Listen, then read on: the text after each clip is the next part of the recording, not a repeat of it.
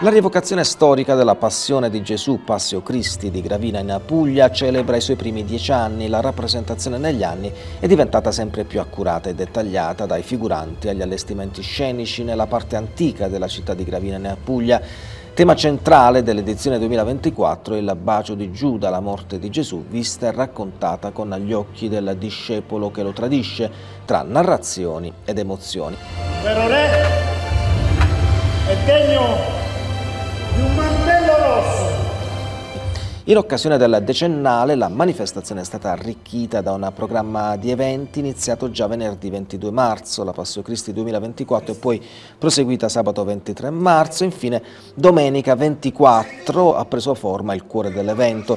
Dopo il corteo di 200 figuranti in abiti d'epoca partito da Piazza Stazione, seguendo le vie principali della città, in Piazza Pellicciari gli stessi sono diventati gli attori protagonisti del processo, della flagellazione e della condanna.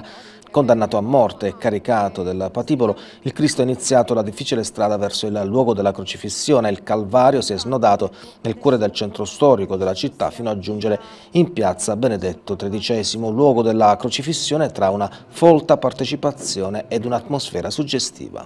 Non può ribellarsi al destino di morte. Dopo l'indiscusso successo di Gravina Nativitas, anche Passio Christi alla sua 10ª edizione segna un altro successo all'insegna della promozione del territorio.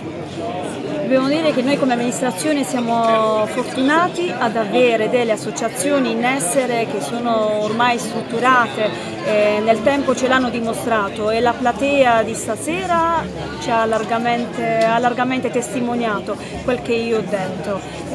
Sono delle associazioni che credono nei valori della nostra città, nel territorio, ed è un modo, ecco, per stare insieme, di un senso di comunità. Il senso di comunità è il recupero anche degli antichi valori, delle tradizioni, dell'identità di una comunità.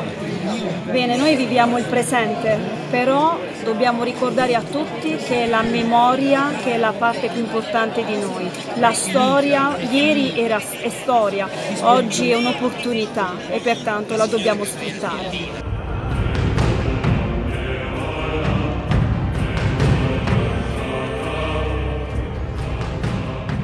Questa 10ª edizione si è rivelata comunque un successo di pubblico, di partecipazione. Eventi come questo comunque aggregano la comunità, aggregano le associazioni, c'è stata proprio una rete di associazioni, hanno partecipato oltre 200 figuranti. Ci si prepara alla prossima edizione? Ci si prepara alla prossima edizione sicuramente con un'aggregazione, come lei diceva, ancora più ampia. Quest'anno ringrazio le associazioni del territorio, il corte storico di Monfort, Storia Nundine di Gravina, raduni storici, i nostri amici di Lizzanello, Leggio II Augusta, i nostri amici timpanisti di Fasano, i timpanisti Faianensis, e insieme abbiamo sperimentato la bellezza del lavorare, dello camminare insieme, proprio in virtù di una crescita sicuramente in maniera soggettiva ma agglomerante e quindi comunitaria. Ho seguito un destino fatto solo di ingratitudine. Devo dire che è un'esperienza emozionante, lascia comunque il segno. Appena ho visto Gesù è come rievocare un momento bellissimo, veramente emozionante. Questa è stata la mia impressione. È un'emozione che è indescrivibile, perché sembra di rivivere quei momenti che durante la vita quotidiana dimentichiamo, quindi è un'esperienza bellissima.